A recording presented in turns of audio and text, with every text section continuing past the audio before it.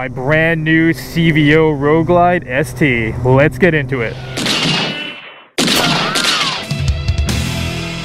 Alright, what's going on YouTube? FXDLS Brooklyn is back in the building. Coming at you live from probably one of the happiest I've ever been in my entire life. Yeah, that is the situation. Harley Davidson literally handed me the keys to probably the most formidable CVO they have ever made, which is none other than the CVO Outride ST. When this one came out, I think there was a lot of jaw dropping. There was a lot of, yeah, Harley Davidson, you got this one right in terms of what a CVO stands to be, which is the most premium factory custom Harley Davidson, something you could literally buy, ride into the sunset, and not have to do literally anything. So yeah, that's the situation. They put me on, I'm out here in Daytona, Florida, scenic Daytona, Florida. We got everything out here. We got the subway, we got, let's see, what's up there? Wagner car crash, a lot of palm trees, a lot of good stuff out here. They put me on the 2024 Outride first, which honestly, I was very impressed with. Having been the last Outride I rode was back in 2019. Super impressed with that. So they wanted to give me a little taste of the modern Outride platform, and then they busted out the big guns, which is this. I do think, in terms of a conspiracy theory, that Harley Davidson is trying to change my mind in regards to the capabilities of the performance bagger life. And with this one, let me tell you all, they are definitely probably succeeding. This is something else, y'all. So yeah, we started with the 2024 Outride, which if I put videos out on that already, I've been really happy with it. I was really impressed. And like I said, now we got the big guns, which is this. So I have this bike to ride around the entirety of the rally here in Daytona. So I'm blown away. Just in terms of my motovlogging career, like y'all know me, I started doing this. I started doing this over 8 years ago, literally just ripping dynas around New York City, nothing crazy, turning GoPros on and yapping. I never thought that a company like Harley Davidson would be having enough trust in me to give me something like this. And it's not just a CVO Outride ST. They gave it to me with literally 0 miles on it. So there was no miles on this. No one had ridden this thing. So like, again, I had a really hard year last year. If y'all followed me, I'm not going to go into details, so I'm just going to take a minute to kind of savor. What's wrong with it? Hey, what's up? Anything wrong with it? No, I'm good. I'm shooting a video. Yeah, I do YouTube. My bad.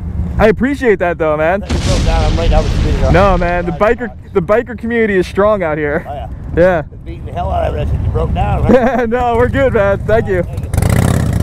But let me tell you, man, people have been awesome out here in a situation like that. Like, I'm just shooting a video, dude thought I was broke down. But yeah, let me just say, people have been awesome out here, but I'm getting off track. That's the situation. Like I said, Harley Davidson gave me this bike, so you're gonna see a lot of content on a CVO Outride ST. This is a hard bike to get, and this is probably the biggest investment you could make in terms of a Harley Davidson. So in terms of content that might actually help somebody make an informed decision, I'm gonna have a lot of content coming forward on this bike to add to some of the great content that's already out there on this bike. So that's what you could expect. What I'll do is I'll just go around and I'll just point out some of the things that immediately jump out to me that I'm really excited about, and then we'll actually throw the kickstand up and go for a little ride. So first and foremost, why don't we work our way forward to back? Fairing and lighting system, pretty amazing. You know, definitely a similar situation to what they had on the Outride I just rode. Love this, love the styling point, love the paint itself. This shade of white, this shade of white sand pearl is really attractive. I love it. Interesting that they went with the red highlights. There's been so much white and gold lately, so cool to see something different. But let's talk about performance. You have a carbon fiber fender, that's always good. More importantly, you have an inverted front end. Gotta love that. My favorite thing about my lowrider ST. And speaking of which, on all my bikes I run this situation with Brembo calipers and heavy duty rotors, so this bike stops on a dime. They definitely did their homework on the brake setup, so very happy about that.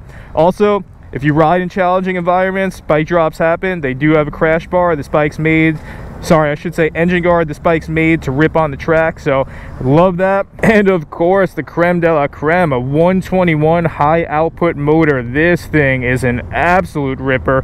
The 117 is an absolute ripper, so y'all, they're pulling no punches with this one, so definitely got to give a shout out to that. That's no joke. Carbon fiber seat cowl, serious heavy duty suspension. Probably the comparison that most people are going to make is to Öhlins. Gotta love that. The bars, this is as Dynabro as you're gonna get in terms of a stock bar setup. Harley Davidson is getting much better at giving us better bars stock, so this is a great example of that. And this little Fast Johnny logo right here is just sick. I love that. Whoever at the factory decided that was a good idea. Excellent. That's it, y'all. So the short end of it, you know, like, I'm sure there's like hundreds and hundreds of hours out there already on this bike, but the short end of what this bike is to me in comparison to its other bikes is a extremely premium, dialed in Harley Davidson with premium brakes, a monster motor, lighter and better handling than anything else in its class. Like, that's what this stands to be to me, and I think that's definitely what this bike achieves. But yeah, I know you probably want me to talk about the infotainment system. Look, it's cool and everything, but y'all know me, I don't really run speakers or anything like that on my bike, so I've been getting a lot of enjoyment out of it for sure. But yeah, the infotainment system, I love this sleek look. I love that it's clean, there's no gauges. It's also just, again, I don't run any bikes with this type of technology. Super intuitive, super user friendly.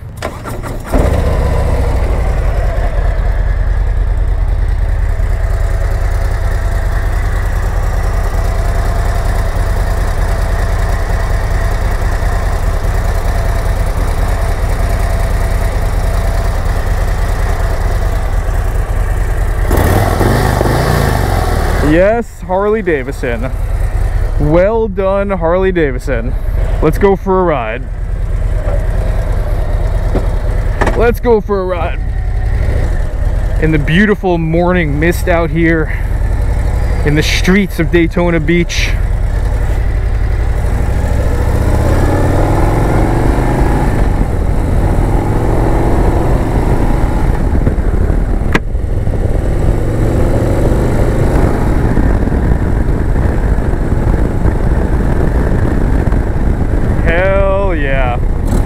So yeah, first impressions, just in terms of me being on this thing and riding it, like, I'll tell you what, man, and let me tell you, you guys know my bikes, man. I'm coming correct with my garage. I got a Dyna Lowrider S, I got a FXDX, I got an FXR, all top of the line suspension. Of course, I got my Lowrider ST, all top of the line suspension, all top of the line performance, and man, the thing absolutely gets up and goes. We'll take it down a little bit. But top of the line, it definitely achieves what this bike is supposed to do, which is top of the line performance front and center while still having some iconic styling points, as we can see. In terms of what it feels like to ride this bike, yo, you don't have to do anything to these bars. I'm pretty happy with the riding position with these bars as they are stock, so they definitely have that dialed in. In terms of what it feels like, this, and again, like I said, I'm coming with the big guns in my garage, this is probably by far the smoothest Harley Davidson I have ever ridden. By far, the smoothest Harley Davidson I've ever ridden, in every condition. So I mean, yeah, we're out here in Florida, it's definitely been a lot of flat miles in comparison to what I usually do, but let me tell you guys, this bike achieves the magic carpet ride like no other bike I've ever ridden. I could 100% feel that I am on a very special bike that stands apart from the rest, which again, I think that is what Harley Davidson is striving to achieve with their CVO line. But man, this is a very special bike, I can tell you that. You know, the biggest takeaway, first impression wise, as you're looking down the bars of this bike, you're right here with me, is again, the most notable thing about this bike is there's no changes you should make. Like, I sit on this bike, there's literally no changes I would make to it.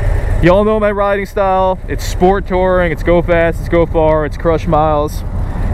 No changes need to be made on this bike, which is a crazy thing for the Harley Davidson crowd, because we are known for making our bikes all unique to ourselves. But I would just say, like, if you know what you want, and you want like an absolute performance powerhouse that will also do the bike trips and do the heavy miles, while also being something that's going to be super iconic and probably go down in history as one of the best bikes Harley Davidson's ever made.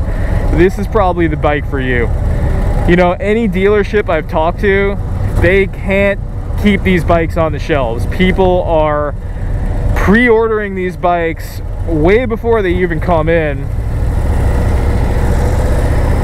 And honestly, I could see why, you know. So I don't think this is necessarily a bike that's going to be accessible for the public to test ride. I'm in a very unique position because of what I do here on YouTube. But what I can tell you is, yeah, this bike definitely checks off all of the boxes, and that's coming from someone that is not living the bagger lifestyle, not living the performance bagger lifestyle. I am a Dyna FXR bro through and through, so this bike 100% achieves what I would want out of a bike, which is performance first and foremost.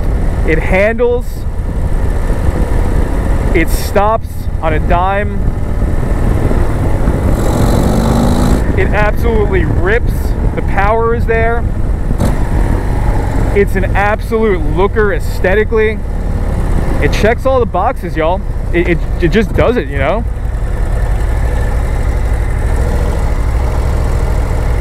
Slow speed maneuvers, brother. Woo! Glad that seat's got a little step up there, man. This horse will throw you off if you're not ready for that type of pull. But that's it, y'all. I'm gonna pull up to the old Hilton here. Got the road captain up here. Wanted to get some miles in, so we're gonna do that. Let's park this thing. Let's be a real. Let's park this thing right up here.